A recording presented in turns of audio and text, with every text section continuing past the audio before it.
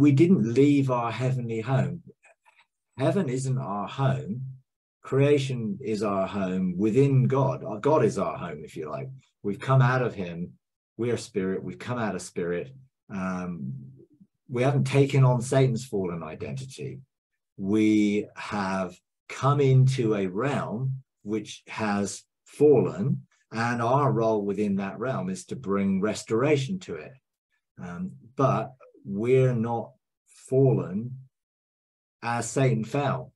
So we may come into this realm and have to reconnect with ourselves in this realm. I have to connect spirit, soul, body, as a way of seeing that as we're restored, creation will be restored. Creation is waiting and longing for the revealing of the sons of God. So we need to reveal our sonship to creation, which is why we need to be in this realm, connected to all the realms, so that we can be a demonstration of God's heart and desire within the realms of heaven. Your kingdom come, your will be done on earth as it is in heaven, in creation as it is in heaven. But we've not taken on the fallen identity of the accuser. We have just entered into a world which was created, in a sense, by Adam's and Eve's choice to be independent. So it's a world which is shaped after the tree of the knowledge of good and evil. And as we come into that, we then are to bring it back into relationship with the tree of life, if you like. So there is a purpose. You know, the sonship mandate was to overcome and to rule, to have dominion. That dominion has just been taken through humanism to be control and empire and everything else. So God wants us to restore relationship, the relationship with the sons of God. So God created us not to live in heaven, and that's not our home. God created us to co-heir and co-create with him in the whole of creation. And therefore there is a role for that. So is there a heavenly purification, purging of creation? Well, there is us coming into our identity, which enables creation to be set free into our identity.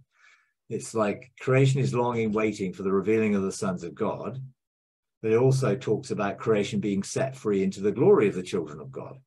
So as we come into that true sense of our sonship, which is the glory, the weight of who we are, then there is a process for us to have our soul, which has been connected to this realm, aligned to our spirit, which is coming from our identity out of heaven. And of course, there's a renewing of the mind that comes, because when we come into this world, although we're alive in the spirit, our spirit and soul are not connected correctly. And that is what bringing us back into wholeness and oneness, I think, is about. So I would encourage you, when you're looking at things like this, just relax and enjoy becoming the son that God created you to be, becoming the person and listening to the vast sum of his thoughts about you, tuning into the reality of who you really are. And that will have a positive effect on creation, in that that will be a revealing of the your true identity in your role within creation itself. So you are being restored. You are learning to breathe easily again, to find that place where life is flowing through you and in you, and then creation begins to respond to you in your sonship. Now, yes, there is the opposite going on. There are the accusations of the enemy, which will try and keep people from their true identity. But Satan fell because he said, I will be like God. Eve bought the lie that she could be like God, but without God. And therefore, the tree of the knowledge of good and evil is really the choice that man has made to follow independence.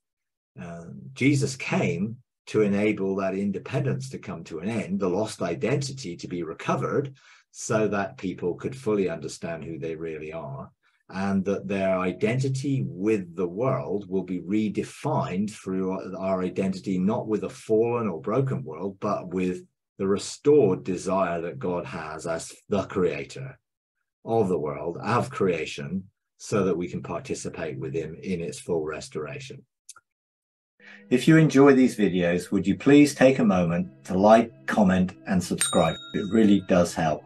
Thank you very much.